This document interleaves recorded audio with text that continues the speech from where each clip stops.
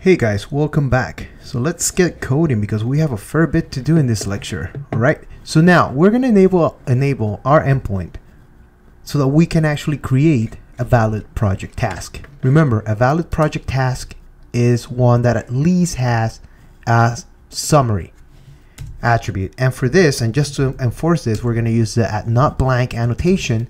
And we're going to give it a message saying summary cannot be blank.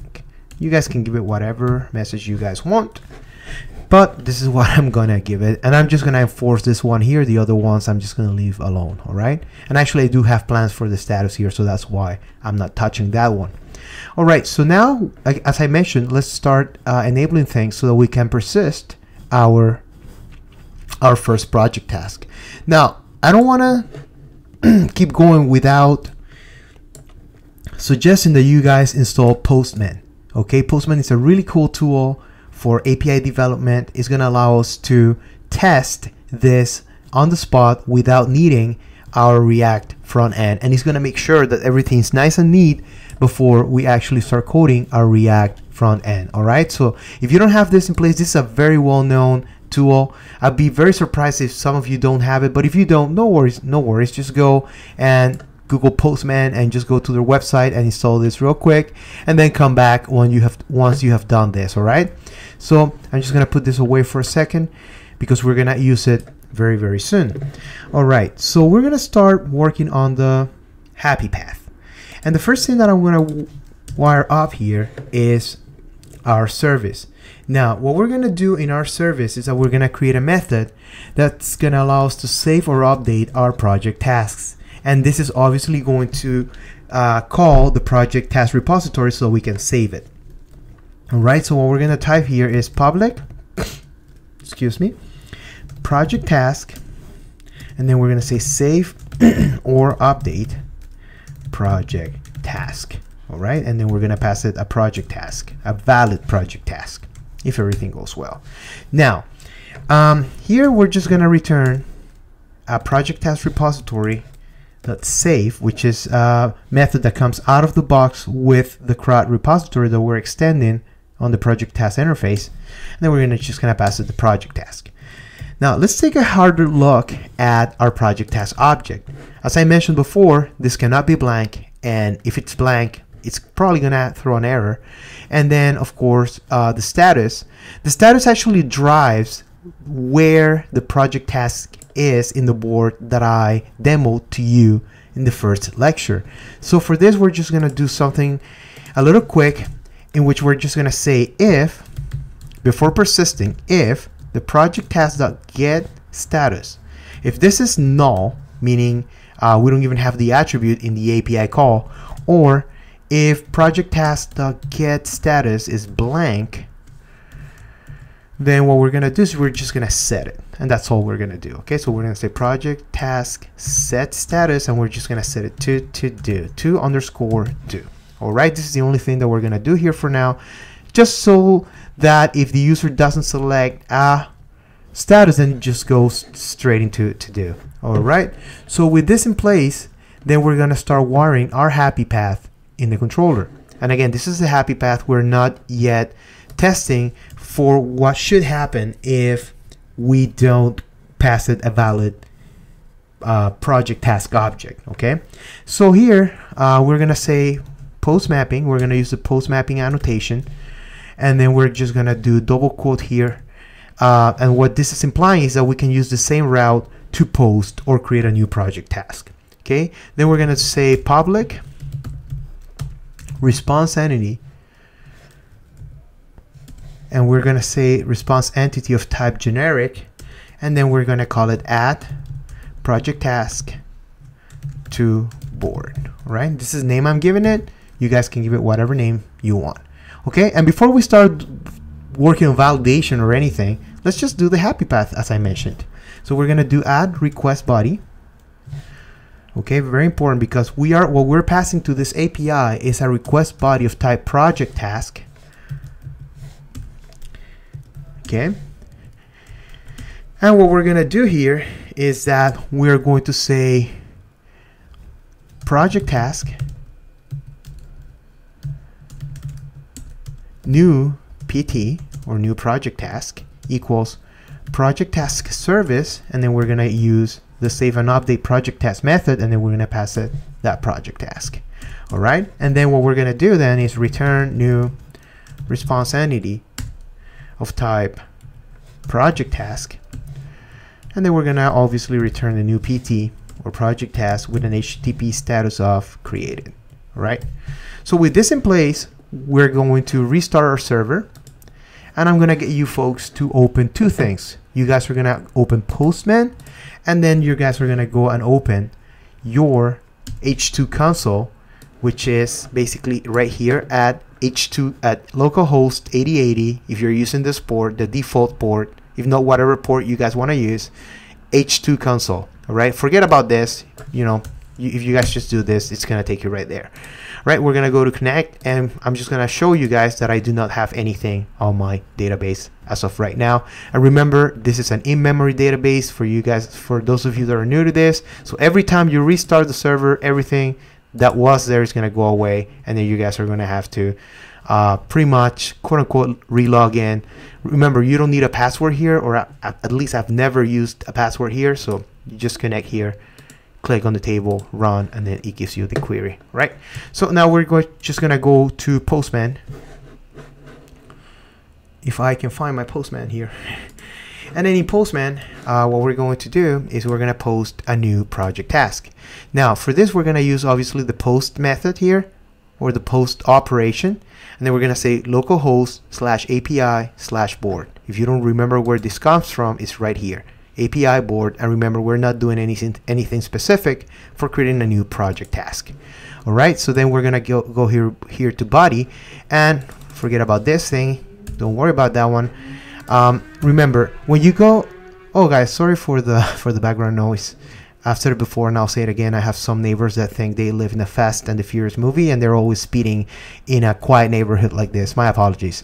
Anyway, so basically what we're doing here is we're gonna send a request body of type project task. All right, so for this, you guys need to come here to body, make sure that you click raw, and make sure that this is set to application JSON, not text, because this is the first option that's gonna give you. You need to make sure that this is an application JSON, or else this is not going to work. All right, very important. So again, we're gonna pass it the required field of summary, and then we're gonna pass it the acceptance criteria, and we're gonna leave the status on blank, so to make sure that that little logic that we put in the service works. All right, with that in place, we're gonna click send, and this is going to create our first project task. And this is really neat. We have the ID of 1, then we have the summary of new project task, we have the acceptance criteria, and then we have the status set to do out of the box. All right, and if you guys don't believe me that this worked, then what we're gonna do is go to our database, run that query again, and this works great. All right, this is perfect. Now let's move forward. What happens if we do not give this thing the required field that it's expecting? Well, what's gonna happen is that we're gonna have a horrible server error, 500 internal server error. This does not look good. All right, so the way around this is as follows. All right, so what we're going to do here is the first thing is that we're going to use the add valid annotation. This add valid annotation is pretty much that. You're saying here that what you're passing to this endpoint is actually a valid request body of type project task. All right, so now what we're going to do is we're going to refresh the server, and remember, this is going to get rid of everything that we had in our database. We're going to wait for the server to start, and now when we try and send bad data again, now we get a more descriptive message, and this is way better. And as you can see here, if you scroll down, this is an object on its own. It's a field error, and it says that the field is summary, and the default message is summary cannot be blank. Now this should give you a really good hint on what to do here. Basically, you know that the field in question is summary, and the default message is this one here, which is what we put in our object right here. All right, so this means that we should be able to tap into the list of field errors, and we should be able to use the getters and setters in this object to actually retrieve this, and perhaps use that key value pair to perhaps create a better message than this. Like, we need something better. We need something that it's more, say, compressed, because there's a lot of information here that we do not need, and we only need this to say the summary is missing. That's all we need. All right, so for this, we're going to do the following. We're going to go back to the controller, and as I mentioned before, let me make some room here for you folks, because if not, you guys are not going to be able to see. We have the add valid annotation here, and then we're going to use another interface called binary result. Binary result is, as I mentioned, it's an interface, and this basically helps us get the results of the validation. All right, basically, and very to the point here, the binary result has a method called hasErrors. All right, and all this does is evaluates whether or not we're passing a valid project task object. All right, so if it has errors, that means that we're gonna have a list of errors within this response, which we already saw that we do have. And let me just go back to Postman real quick to show that again, just so that this all makes sense, this all clicks, right? We do have a list of errors. If we had more attributes that are required here, then we will have obviously more errors here, right? Cool. So, excuse me.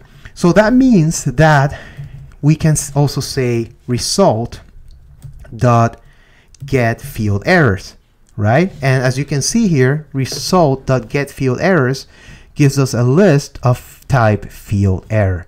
This means that we can iterate through here and perhaps even extract what we want. What we want is for this error to be minimized or compressed to just say summary and the default message. That's all we want in this JSON response. All right, so what we're going to do now is, since we want a key value pair using the getters in that object, then the data structure that we're going to use is the map. And if we're going to use a map of string and string. All right, and we're going to call it error map. Okay, and this is going to be instantiated as new hash map. Perfect. All right, so what we're going to do now is we use the for each to do the following. Remember this list, and I just want to go back to this so that you guys have complete context of what it is that I'm doing. This list right here is of type field error. Very important, right? Because what we're going to want to extract is each one of the field errors that we're getting out of the validation, say, process. Okay, so what we're going to do is that we're going to extract the error of type field error, field error, and we're going to get this from the result dot get field errors. Perfect. All right, and what we're going to say then is that we're going to grab the error map if there are field errors, obviously, and we're going to say put, right, so that we can actually load our error map. And then we're going to say error get field. All right, and again, back to Postman, get field. And then we're also going to load the message. And again, this is going to build that key value pair that we need. And then get default message. Remember, we want only this here, and we only want this here. All right, I hope that makes sense. And then if there are errors, obviously we want to return a new response entity of type map string string, so we can literally copy and paste this just so we don't have to type so much and move a little faster. And then what we're gonna return is that error map here, and then we're gonna obviously return an HTTP status of bad request. Right, perfect. All right, now that we have this in place, what we're going to do now is we're going to restart our server, and then we're gonna try this. We're gonna try getting away with this stunt again, and then we're gonna make sure that everything actually works. Remember, not always when you guys are putting any source of validation, make sure that the positive also works as well, right? You don't want to run into any troubles by getting too cocky. All right, now if we run this again, trying to pass the bad data, Perfect. Summary cannot be blank. And if we pass the summary again, then this gets created, no problem. And now I'm gonna go to my H2 database,